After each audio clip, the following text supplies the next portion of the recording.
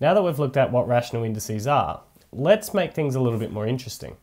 Let's have a look at how we use rational indices and index laws in general with some of our expansion laws. So let's begin with a problem. Let's say I wanted to expand x to the power of a half, and that was being multiplied with the x to the power of 3 over 2 plus 2x to the power of, let's say, negative a half. And then we subtracted 3 x to the power of negative 3 over 2, like that. Well, to do this, what I've got here is the distributive law, where I've got a term out the front here that needs to multiply with every single term inside my brackets. So the very first thing I'll need to do is I'll need to multiply this x to the power of a half with the x to the power of 3 over 2. So this will be x to the power of a half times x to the power of 3 over 2. This will then need to multiply with the second term, so that'll be adding x to the power of a half multiplied by 2x to the power of negative a half. And then we'll need to multiply the final term, so we'll be adding x to the power of a half again, multiplied by negative 3x to the power of negative 3 over 2. So let's now do this multiplication step by step. The very first one is I need to multiply this x to the power of half with x to the power of 3 over 2. And that's our first index law, where I'm multiplying two indices with the same base. So what I do here is I keep the base the same, so that x the same. But I'm now going to add the exponents. So I've got a half add 3 over 2, which is x squared. I do that here as well, because I've got two indices with the same base. So I'm going to be adding 2 here. X, and then I add the exponents together. So it's a half, take a half, which is 0. And then over here, I've got to do the same process again. So it'll be negative 3x, and then add the exponents. So it's a half, take 3 over 2, which will be negative 1. So from here, I can continue to simplify this. So the first one I can't simplify, that's just going to be x squared. But the next one, I know that x to the power of 0, anything to raise to the power of 0 is equal to 1. So this is essentially saying it's 2 times 1, which is just 2. So I can add 2 here. And then with this negative indice, well, that tells me that that x needs to be flipped over to the other side of the fraction. So this will be subtract 3 over x to the power of 1, or just 3 over x. And now what you can see here is I've expanded the brackets here, and then I've simplified the statement by just using my index laws that I had before. But let's take a look at another example. Let's take a look at an example. Let's say I've got, I don't know, let's have 5 to the power of x. We'll have our indice as our variable here. And we're going to add 2. And we'll multiply that with 5 to the power of x again, and we'll add 3 this time. And we'll have a look at how we might multiply this. Now, this is a bracket multiplied by a bracket. It means that every term in the first bracket has to multiply every term in the second bracket.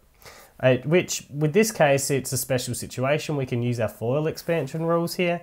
But essentially what we need to do is we need to multiply this 5 to the power of x first with everything in the second bracket.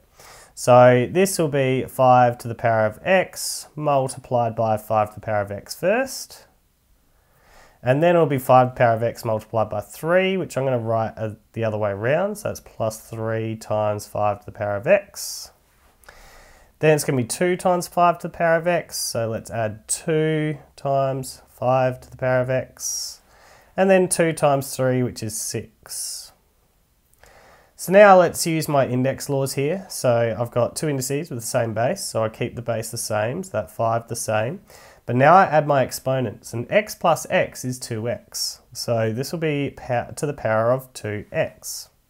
Now these middle terms here, if we considered this 5 to the power of x just to be x as a whole, this is essentially saying I've got 3 lots of x and 2 lots of x, which we'd collect together and say we've got 5 lots of x. We apply the same logic here, except our x is 5 to the power of x. We've got 3 of them, and we're adding another 2 of them. So in total, we have 5 lots of 5 to the power of x, like that. And then, of course, we've got our add 6 at the end. And now what I've done is I've simplified this as far as it can go. So as you can see here, you can start using the same expansion laws in combination with the index laws, even with rational indices and also indices that are unknowns. So, your variables. But let's just have a look at one more. Let's say I have 2 to the power of x, and I'm subtracting 2 to the power of negative x, but this time it's a perfect square, so everything's going to be all squared. Well, to do this one, I'm going to just bring in my perfect square rule, which was saying that if I had a minus b all squared, it was equal to a squared minus 2ab plus b squared. And what I can do here is I can look at this and go, well, this is the same thing, except my a is now 2 to the power of x, and I'm subtracting my b is 2 to the power of negative x. So what I can do to simplify this, I can first say that it's going to be my a squared. So it's going to be this 2 to the power of x squared.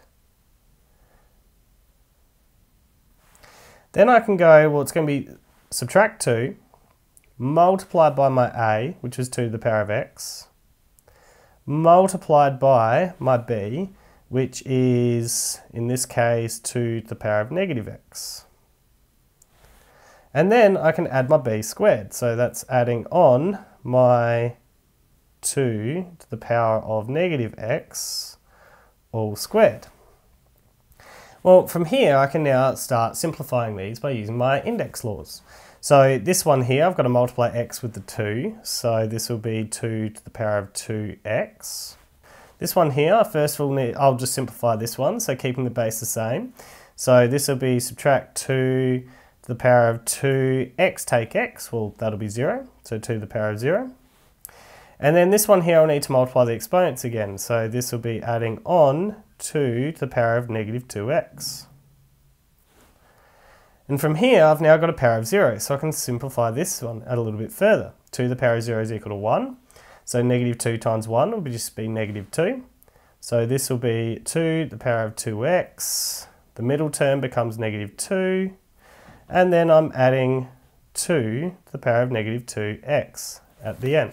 So as you can see here, is we can apply those same index laws together with expanding bracket laws, even when we've got indices that are rational and also indices that are variables.